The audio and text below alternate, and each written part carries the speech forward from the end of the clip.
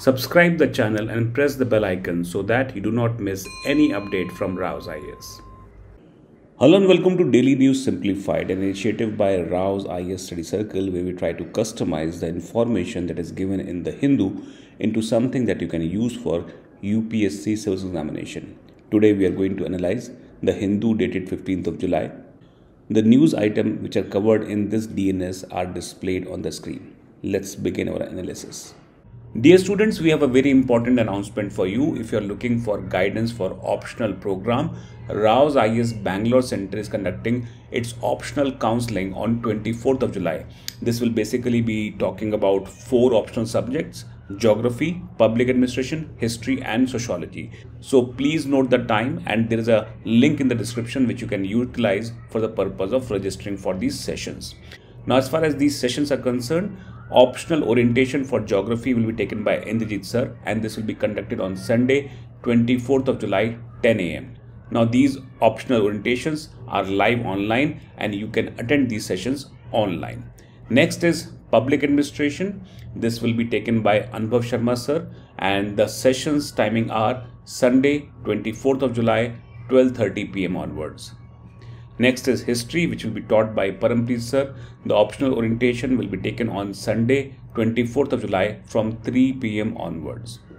And sociology will be taught by Mr. Vikram Kaushal again on Sunday 24th of July from 5:30 p.m. onwards. So if you are someone who is looking forward for optional orientation in these subjects, these sessions are must attend for you. Do not miss them. Enroll for these sessions through the link in the description. Aspirants, a very important aspect, weekly assignment question for mains answer writing is live on Rao's IAS e-learn platform. Please attempt this question. The question is: Indian banking has seen many frauds or scams in the recent past, and this has eroded the confidence of depositors. Identify the reasons for scam, fraud, and suggest measures to improve the situation. Now, this particular topic is based on the discussion that we have done on 12th of July, and you can actually refer to that particular discussion as well. Based on that, you can write great answers. So do not forget to attempt this question. Alright, so we will begin today's discussion with a very important topic appearing on page number 7. How to grease the wheels of justice, in which the two authors try to convince us about the level of pendency in today's judiciary. They just do not come up with the statistics with respect to the pendency, as you can see in this chart. But they also try to explain the reasons behind the level of pendency in India's judicial system.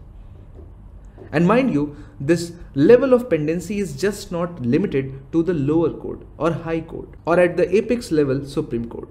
The high level of pendency is being observed at all 3 levels of India's integrated judiciary. Now, if we talk about UPSC syllabus, or the reason why we are discussing this news is because of your GS paper 2 syllabus. Structure, organization and functioning of the executive and judiciary. And so it is expected of you to be aware about one of the most important issues plaguing Indian judiciary, which is judicial pendency. Now, it is not surprising that when it comes to judiciary, one movie dialogue, Tariq Pe Tariq from the movie Damini, hits our mind the first thing. And so not just from the perspective of civil services examination, but from the perspective of a common citizen to be aware about the pendency, its causes. How does a pendency impacts a common person's social, political and economic life? And what are the solutions which we have to offer in order to resolve this problem are the important aspects which we are going to cover in next 15 to 16 minutes. Let us now begin the discussion. And so let us begin by first understanding the current status of the pendency in our judicial system. This graph has been given in the article itself, and so we will begin from there itself. If you look into the total pending cases in our court system, it was 292 lakhs or around 2.92 crore in 2006. which increased to 449 lakh cases in 2021. Forget about the disposal of old cases, we have added 2 crore new pending cases in last 15 years. And if you look into just 1 year, we have added 51 lakh new cases, and in past 6 months, we have added 23 lakh new cases. So you can see the staggering level of pendency being created year on year, decade on decade through our court system. And this data has been taken from National Judicial Data Grid, which is very informative portal, not much used to UPSC aspirants, but this is a good development which our judiciary has done. It has compiled all the cases and their stages where they are pending, and it presents the data through very informative infographics, as you can see. And so, for example, if you have to know about age-wise pendency of the cases, you can see that most of the cases are in green color, which are around 0 to 1 years old. So the cases less than 1 year old or few months old are around 33%. But there are certain cases which are as old as 30 years. There are cases in purple color which are around 5% of all the cases which are 10 to 20 years old. And so you can easily understand how slow our judicial system has been, especially in resolution of cases. For instance, a Law Commission report in 2009 had quoted that it would require 464 years to clear the areas with the present strength of judges. And so when we talk about such high numbers of pendency, of course, we have to understand the causes behind such high levels. Of course, the judges do not want this pendency. And the government, of course, does not want this level of pendency. And so the number of cases pending should actually come from structural and institutional problems of our judiciary. And so let us understand those causes which actually cause such high level of pendency. And so whenever we talk about the reasons behind judicial pendency, these are 8 reasons which we often come up with. Shortage of judges, low budgetary allocation to the judiciary, special leave petition process for Supreme Court, lack of functional court management system, frequent adjournments in cases, burden of government cases being too much high, inefficient investigation on behalf of the police, and increasing level of literacy of the citizens. So these are the headings under which you need fodder materials. And so we will begin with shortage of judges. And so to give you a data, around 5,000 or 25% of the posts are lying empty in the subordinate courts. And so when you have such high levels of vacancy at the subordinate court level, which is the third tier and also the first layer of interaction with the complainant or the defendant, you will obviously end up with very high level of pendency, especially at the district level.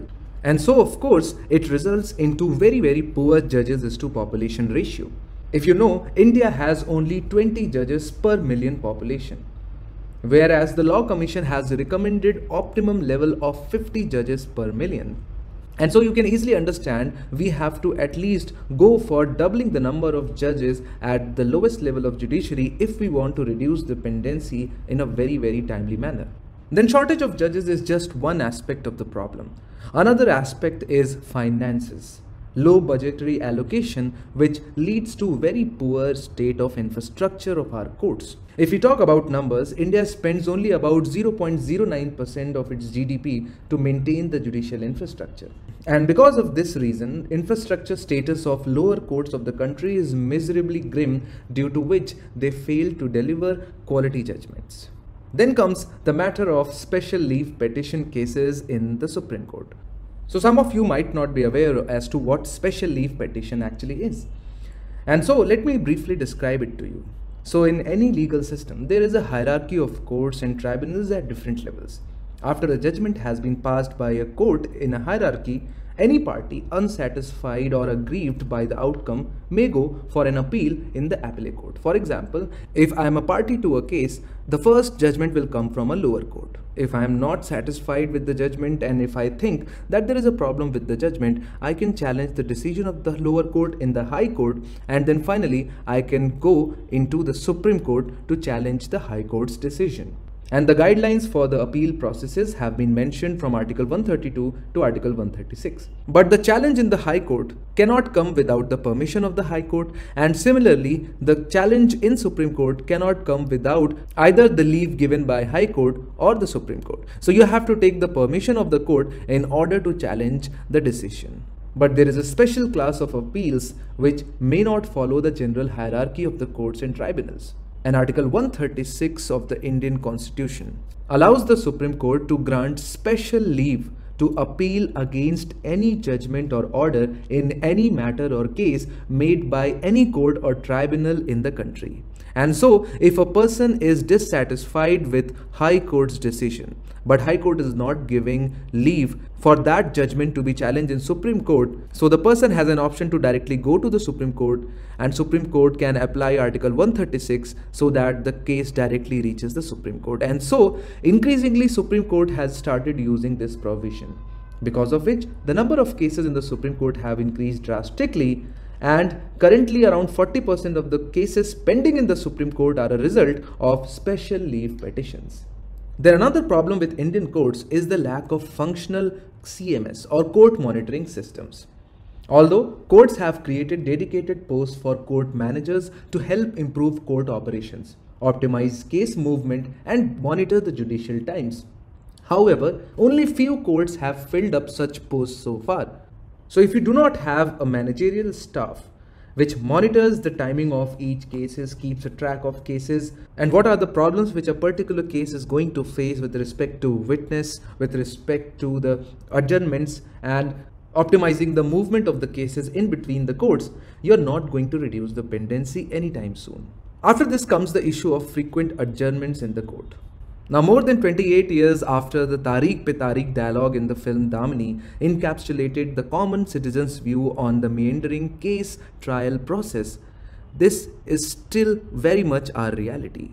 Tariq pe Tariq has actually become quite a normal thing for our judiciary. The laid down procedure of allowing a maximum of only 3 adjournments per case is not being followed in over 50% of the matters being heard by courts, leading to rising pendency of the cases. The judges do not look into the reasons behind adjournments. If one of the parties apply for adjournments, they are duly granted. And of course, the next date comes 6 months or maybe the next year. Then a major cause of pendency is the massive number of cases where the government is party. The data provided by LIMPS or Legal Information Management and Briefing System clearly shows that the center and the states were responsible for over 46% of the pending cases in Indian courts. And now you can clearly see that not all causes of delay come from judiciary itself. Some of the cases are coming from government also, because most of the cases are related to service matters. Although separate tribunals have been made, but the decisions of the tribunals are frequently challenged in either the high courts or in the Supreme Court. Then if the government is responsible for 46% of the pending cases, police is also no less responsible, because police are quite often handicapped in undertaking effective investigation for want of modern and scientific tools to collect evidences. And this flaw on the sides of the police leads to a massive delay, especially in criminal cases. And then finally, no one can deny the fact that with people becoming more aware of their rights and obligations of the state towards them, they approach the courts more frequently in case of any violation. So not all dimensions related to pending cases are negative. This one aspect is especially positive, because it not only shows the increasing trust of the people in our judiciary, but also increasing awareness among the people about the rights and their obligations. So now I guess you have a clear picture about the causes behind the increasing pendency in our judiciary. So why do we treat pendency as such a bad thing? What are the impacts which it causes on the society, on the polity, because of which the pendency in the cases are bad? And of course, the first reason why pendency of such numbers is very bad, because of often repeated quote, justice delayed is justice denied. Denial of timely justice amounts to denial of justice itself. Timely disposal of cases is essential to maintain rule of law and provide access to justice. Speedy trial is also a part of right to life and liberty guaranteed under Article 21 of the Constitution. Then it erodes social infrastructure of the country. A weak judiciary has a very negative effect on social development, which leads to lower per capita income, higher poverty rates, higher crime rates, and poor public infrastructure. Because if the citizens have to wait for 10 to 20 years to get their rights reinforced or to get the justice in cases where they have been wronged, obviously it means a huge financial burden for these many years, which ultimately will definitely lead to poverty and lower per capita income. The delay in conviction is going to embolden the criminals, and so there is no way we can restrain them or discourage them from committing future crimes, and so it leads to higher crime rates. And if the judgments take around 10 to 20 years, this automatically means overcrowding of prisons, which are already infrastructure deficient. In some cases, beyond 150% of the capacity. This results in gross violation of their human rights, because these people are still not convicted, but they are under trials. And in many cases, they spend half of their life behind the bars before being exonerated by the courts. And not just the social and political angle, it also has an economic dimension in it. Long pendency in the cases affects the economy of the country, as it was estimated that judicial delay cost India around 1.5% of its GDP. As per the Economic Survey of 2017-18, pendency hampers dispute resolution, contract enforcement, discourages investments, stalls project, hampers tax collection, and escalates legal costs, which leads to increasing cost of doing business. So on one hand, Government of India is trying to reduce the cost of doing business, to increase the ease of doing business, and on the other hand, the judicial pendency is actually increasing. So now you understand why judicial pendency is such a bad thing. After having understood the causes and its impact, of course, we cannot leave any discussion without providing the solution to a problem. And so when it comes to the solutions as to how to deal with high number of pendency, first and foremost is that we have to improve the infrastructure for quality justice. The Parliamentary Standing Committee, which presented its report on infrastructure development and strengthening of subordinate cases, suggested that states should provide suitable land for construction of new court buildings. New campuses of district courts should come up. Then it also talked about timelines being set for computerization of all the courts as a very necessary step towards setting up of e-courts. Then addressing the issue of vacancy is the next on priority. You must have recently read about appointment of many judges to the Supreme Court as well as High Courts. That was a step in right direction, but here we are mainly focusing on lower courts. And so the states have to ensure the appointment of the judges is their first priority as far as judicial reforms are concerned. So first and foremost, higher judiciary should focus exclusively on fast-paced appointments. At the same time, states should focus upon conducting the judicial services examination every year. When it comes to higher court, the constitution has already provided a mechanism through which a temporary shortage of judges can be overcome by appointment of ad hoc judges. And also, all India judicial services, which would benefit the subordinate judiciary by increasing the quality and by timely appointment, is the need of the hour. Then there is a need to increase the number of working days. Average annual working days for subordinate court as of now is 244, 190 for Supreme Court and 230 for High Courts. Increasing the number of working days could drastically improve the productivity very significantly. Then there is a need for having a definite time frame to dispose the case by setting annual targets and action plans for the subordinate judiciary and the high courts. At the same time, judicial officers could be issued a strict code of conduct to ensure that the duties are adequately performed by each official. Then of course we need much better court management system and a reliable data collection system. For this, categorization of cases on the basis of urgency and priority along with bunching of cases should be done. So for example, a rape case must be given high priority, especially in comparison to cases related to services, for example transfers. But right now, there is no such bunching or prioritization of cases which are done. All the cases are treated equally. Of course, it depends upon a personal discretion of judges, but there is no institutionalized method of prioritization and bunching which should be implemented, but which can be done only when we have computerized all the cases and we have a proper court management system. Then of course we have talked about the menace of adjournments. We need to strictly deal with Tariq pe Tariq system. We need to strictly regulate the adjournments and imposition of exemplary costs for seeking it on flimsy grounds, especially at the trial stage, and not permitting dilution of time frames specified in Civil Procedure Code. And then finally, two solutions are going to go a very long way in order to reduce the pendency drastically. One is the use of information technology solutions, and the second is use of alternate dispute resolution mechanisms. As far as IT solutions are concerned, we know that the use of technology for tracking and monitoring cases and in providing relevant information to make justice litigant friendly is a very easy way. For example, electronic filing of cases or e-courts are a very welcome step in this direction, as they give case status and case history of all pending cases across high courts and subordinate courts, bringing ease of access to information. Similarly, we need to revamp National Judicial Data Grid by introducing a new type of search known as Elasticsearch, which is very close to artificial intelligence. So as of now, there are a lot of alternate dispute resolution mechanisms active in our country. For example, Lok Adalat should be organized regularly for settling civil and family matters, Gram Nyayalas as an effective way to manage small claim disputes from rural areas, which will help in decreasing the workload of judicial institutions.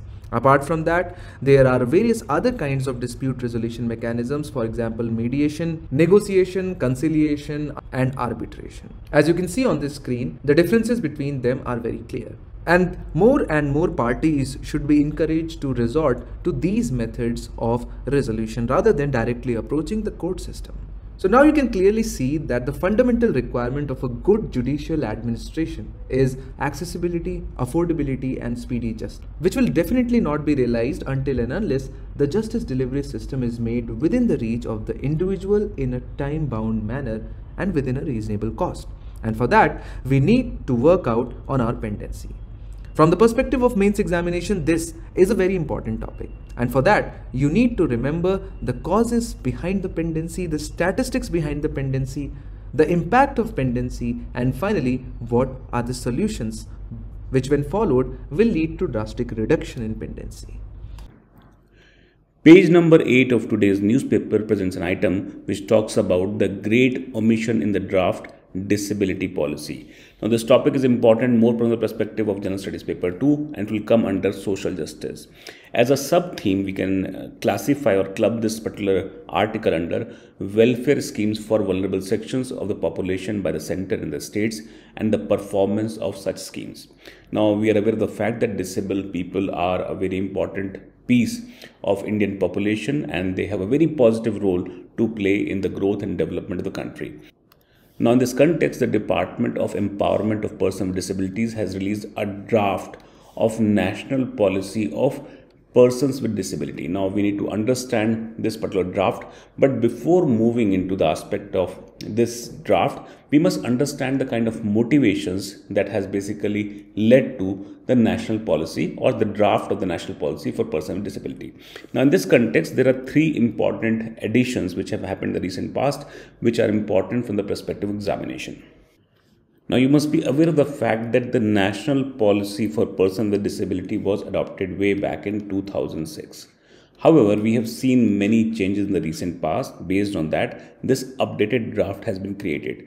The first such motivation can be signing of United Nations Conventions on the Right of People with Disabilities or UNCRPD. Now this was signed by the Government of India in 2007. So this has a very strong influence on the draft policy.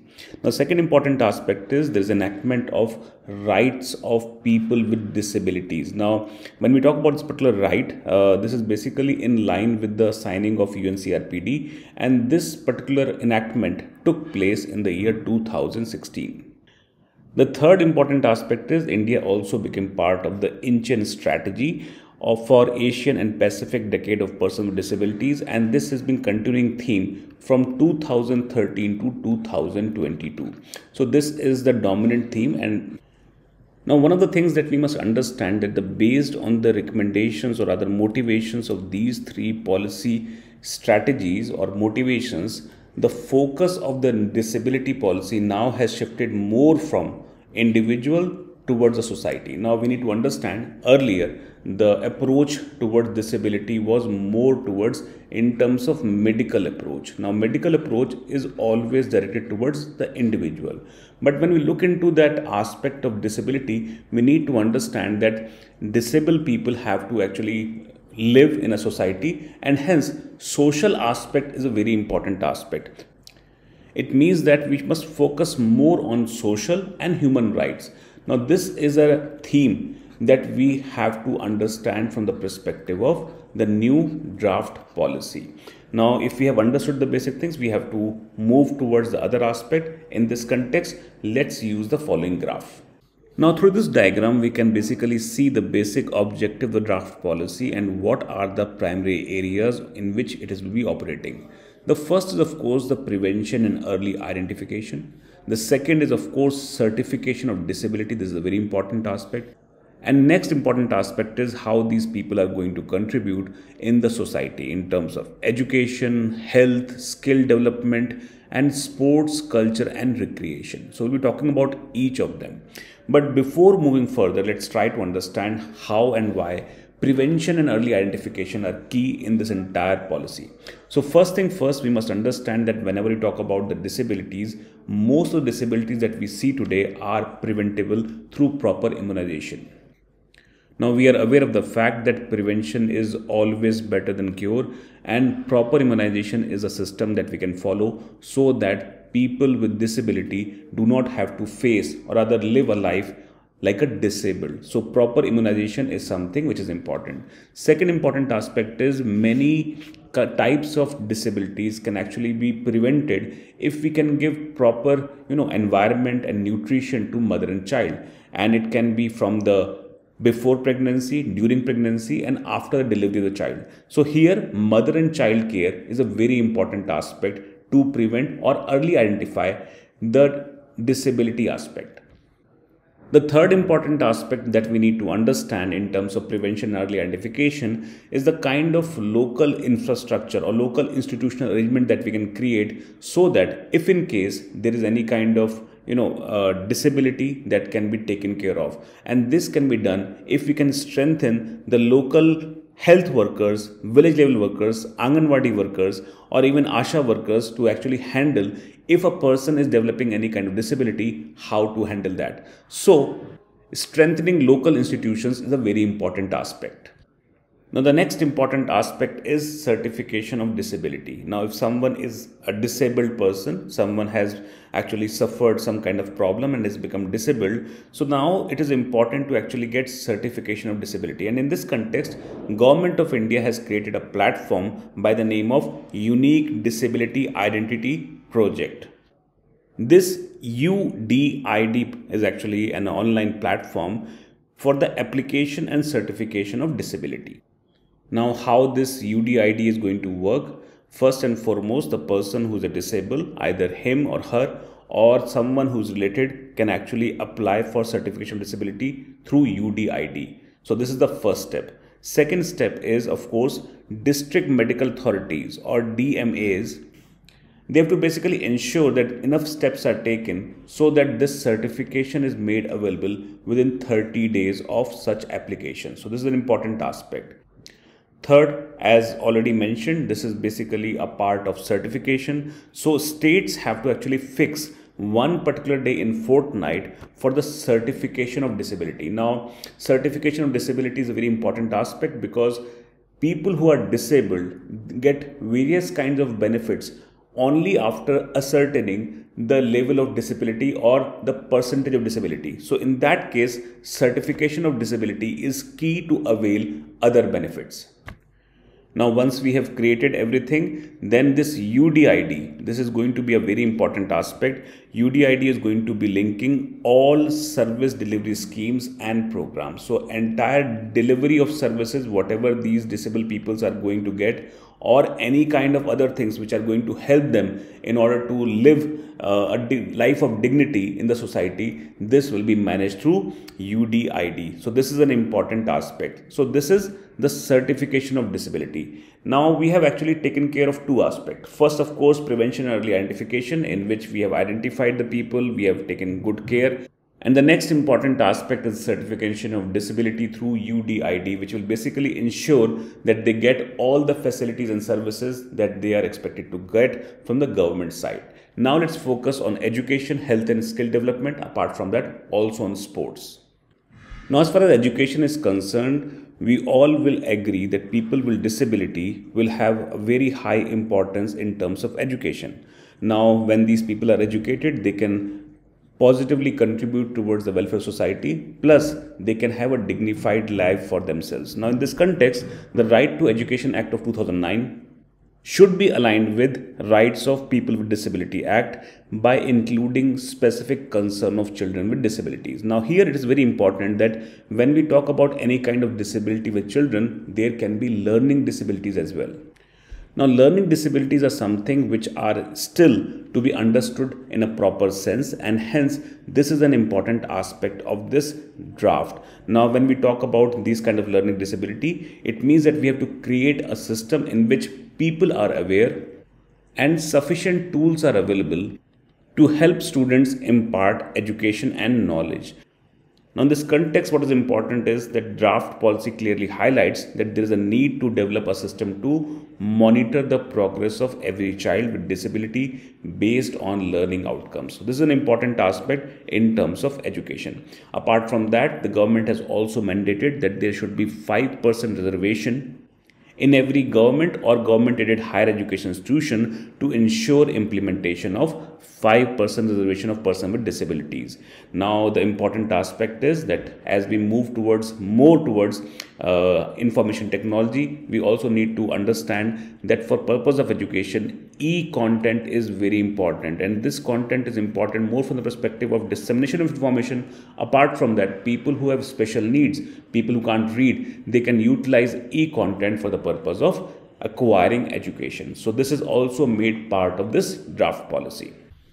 The next important aspect on which we should talk upon, or the draft policy basically talks about, is the health itself. Now we can basically understand that all those people who are suffering from disability, the health expenditure or expense would be higher, and they would require more support from doctors, from practitioners, from even medicines. So in this aspect, the draft policy highlights multiple aspects. First and foremost, it talks about that people with disability should get health services that are accessible as well as affordable. Apart from that, government has also mandated the Department of Ayush to conduct research and care activities which are oriented towards engaging the disability more actively. So the traditional knowledge and wisdom can also be utilized in order to solve the problems that disabled people are facing. The next important aspect is when we talk about the government schemes like Ayushman Bharat or Pradhan Mantri Jan Arogya Yojana, these should also be aligned with the objectives of Rights of People with Disabilities Act. Now, when we have talked about UDID, we can actually utilize UDID here as well. The UDID will be used in such a manner so that there can be a common database for people with disabilities under the UDID project. So common database is also going to help us in ensuring better health facilities for people with disabilities. The next important aspect is skill development. If we want to give meaningful life or life full of dignity for the people with disabilities, we should focus on skill development. And in this context, government has basically highlighted two important aspects. First, of course, is to create a national level employment portal which is going to help people with disabilities to find right kind of jobs. Now, in this context, Ministry of Labour and Employment is basically updating the portal so that the advertisement for people with disabilities can be published here and they can reach out to the best opportunities available for them.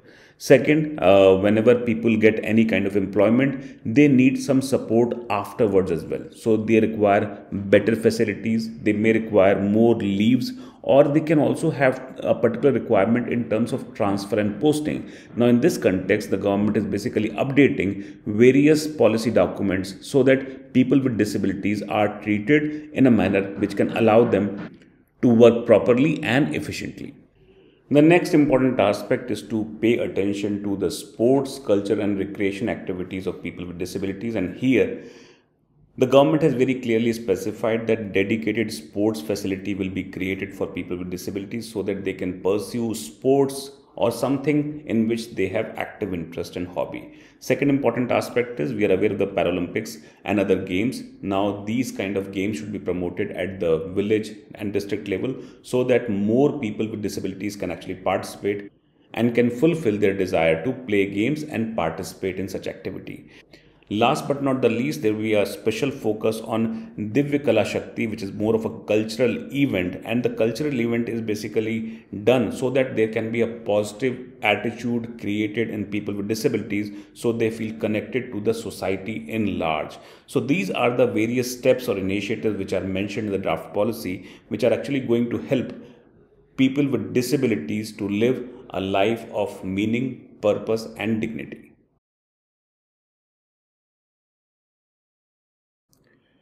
Page number 1 of today's newspaper presents an article which talks about fiscal deficit reined in, current account deficit a concern.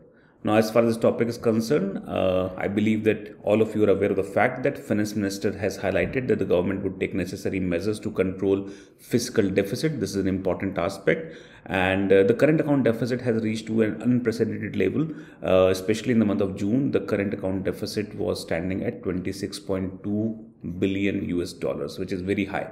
Now, in this concern, this topic is not important that much in terms of the perspective of prelims. What is important from the perspective of prelims is to understand what is the meaning of pro-cyclical fiscal policy and counter-cyclical fiscal policy. Now, we will try to understand how this basically works. So, pro-cyclic means in accordance to the cycle. Counter-cyclic means in opposition to the cycle. And which cycle are we talking about? We are talking about business cycle. Now let us try to understand that whether we talk about counter-cyclical or pro-cyclical fiscal policy, what they basically are, the purpose of doing this. So the purpose is very clear. The government wants to counter boom or recession through fiscal measures. So we will write here. Now let us take an example of counter-cyclical fiscal policy. So whenever we talk about counter-cyclic, it means that it goes against the cycle. Now suppose this is a graph in which we can see that there is a business cycle that we have drawn. So there is a business cycle which first goes up and then down. So this is like boom phase and this is the recession phase. So there should be certain elements in terms of how the government is going to use various fiscal measures to basically give direction to its policy. So how they are going to work out, let's try to understand. Suppose there is a recession going on. So this is the recession. So let's highlight the recession phase in say red color. And this is the recession phase where we are going on. And now, whenever there is a recession in economy, what are the unique features? First, of course, demand must be slowing down. So slow demand is the first feature of recession. This is why we are writing in the bottom side of this particular graph. The second important aspect is when the demand is slowing, it means growth will fall. So falling growth should be the second important aspect. Now, if we are into this kind of a situation where demand is slowing down and the growth rate is falling, how the government can use counter-cyclical measures to actually help the economy to revive. Now in this context, let's focus upon this particular aspect. When we are talking about counter-cyclical fiscal policy, it definitely goes against the business cycle. Now business cycle is moving towards what? It is moving towards recession. Now what the government should do if we are going for a counter aspect, considering in terms of handling the recession. So we are trying to handle recession. Government should increase money supply. Now, when you are going to increase money supply, what will happen? First and foremost, it will help the people to have more money which they can spend. And if the government wants to ensure more money in the hands of people, how we are going to do that? First foremost, we can actually reduce tax. So when you reduce tax, it means less of the money will be transferred from people to the government. So the capacity to absorb money will be limited. So people will be having more money. What is the second method what the government can actually adopt to? The second method can be to increase expenditure from the side of the government. It means the government is spending more money. And when the government is spending more money, again the situation will happen where there will be more money available with people. And hence money supply will increase. It means when money supply is increased, so there is a chance that the demand which is slowing down, now this demand, the slowness of demand is actually countered. And the growth rate, once the demand goes up, the growth rate can be positive in the direction. So this is the counter-cyclic method in order to handle various situations. So this is one of the situations. This is handling of recession. Second, if there is an inflation going on, what is the step of counter-cyclical fiscal policy? So first, let's understand what the government must do. If we are going to control inflation, it means we should reduce the supply of money amongst the people. So what we are going to do? We are going to reduce our expenditure. This is the important aspect. And second is increase the tax rate so that we can absorb extra money which is causing huge inflation from the public. So this is what the government will be doing, and such impact have what? Money supply reduces. In this fashion, what will happen? The inflation is controlled.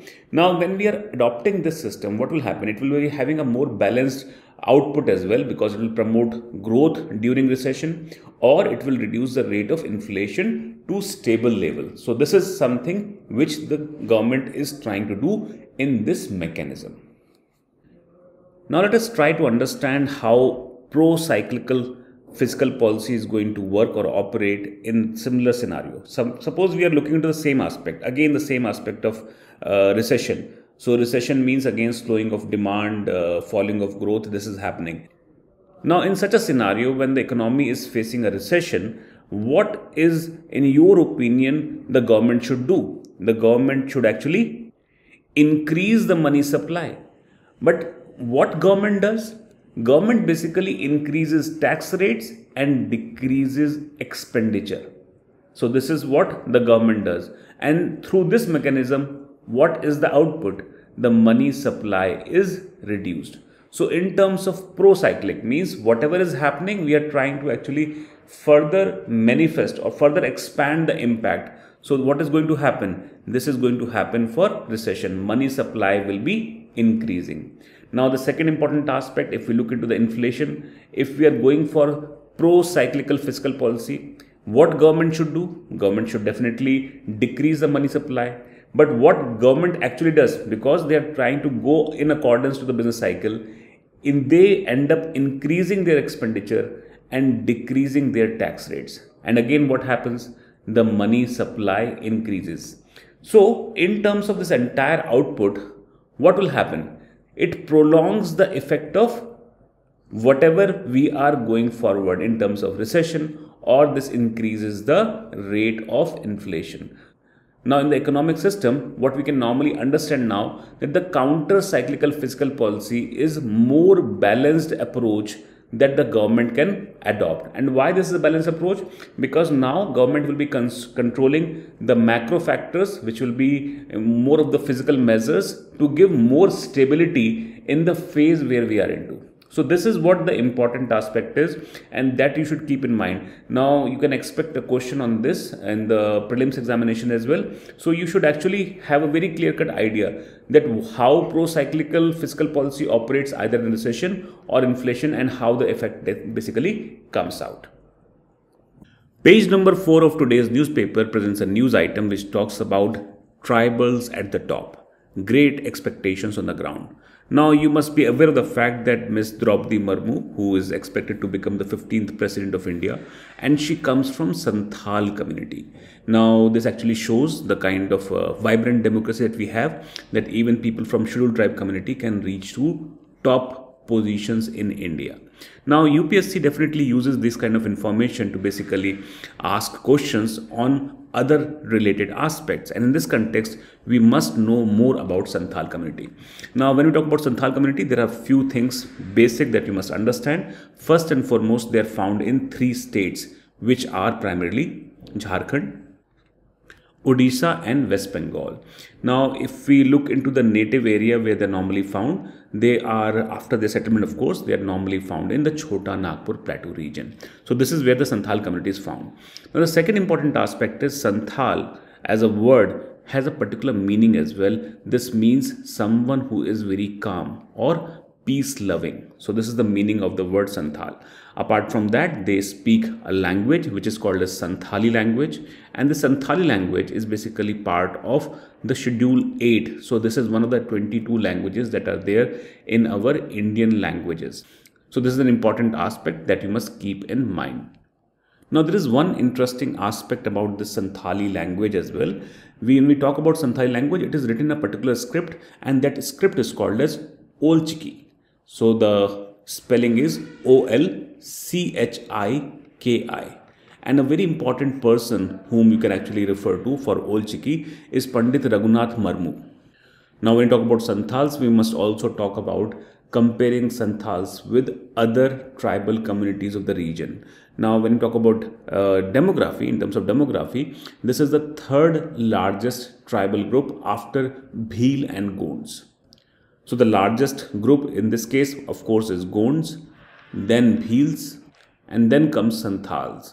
So these are very important pieces of information that you may utilize from the perspective of prelims examination as well, and keep this thing handy. Now when we talk about this community of Santhal, there are people who have achieved great feats, and here we must highlight the name of Mr. Hemant Soren, who is a Santhali and is a Jharkhand Chief Minister. Apart from that, former Comptroller and Auditor General of India, Mr. Girish Chand Murmu, also belong to the same community or tribal group.